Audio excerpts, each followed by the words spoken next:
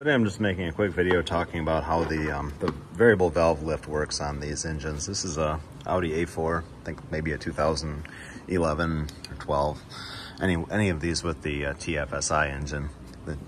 Well, how they do it is here's the exhaust cam. So the exhaust cam is just a rod, and it has these sleeves.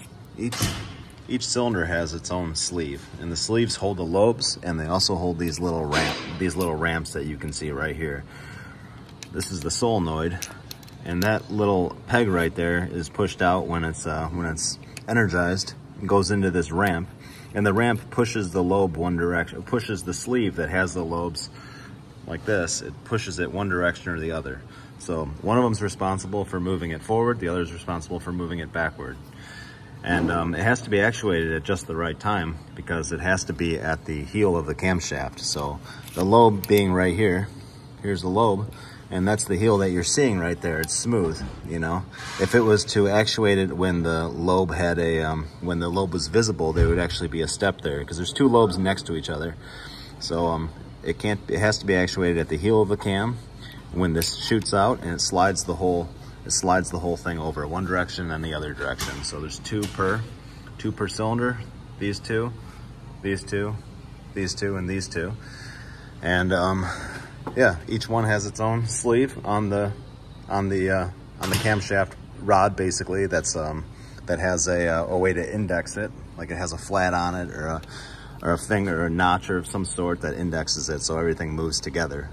And then it can just slide forward and backwards. So it's pretty interesting. It looks like something that, you know, would fail and have problems, but they're super reliable. From what I've seen so far, I haven't really seen any problems with them, honestly. I mean, I've seen a lot more problems with other systems on the BMWs and stuff like that. But yeah, it works great.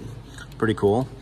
You can see that all it needs to do is energize it one direction. It doesn't need to suck this thing back in, because the way it goes, I'm gonna see if I can set this up to show you a little better. Yeah, here. So when this rod shoots out into this groove here, there it is. When it shoots into this groove here, it spins around, and then it ends up over here. And then as it gets to this point, it gets pushed back into its position where it just is not actuated. So it pushes itself back out. So this thing just shoots out, goes into this groove, follows this, and then moves this whole thing backwards, if you can see, because this ends up here. So this whole thing, this whole collar is moved backwards. The other one is kind of limp at that time. And then the opposite thing happens. This one, the ramp is the opposite direction. So this thing shoots out, pushes it back the other way. It's all done at the back side of the cam, right through here. And the other side of this has the lobes. And that's how it's done. So it has to happen in the perfect sequence with the firing order. They can't all just activate at the same time, or else it wouldn't work. It'd be madness. So whatever the firing order, it has to trigger them exactly one after another, and push them all until they're all the same direction during acceleration, going to a larger lobe, and at lower loads it's going to the smaller lobe, so you have a good idle and everything else still. So pretty cool setup.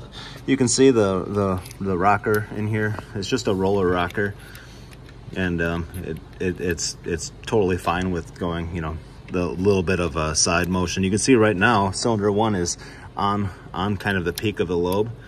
You can see both of them next to each other. Right now it's actually looks like it's on the higher lift, just depending on how the car was shut off and where it was at the time.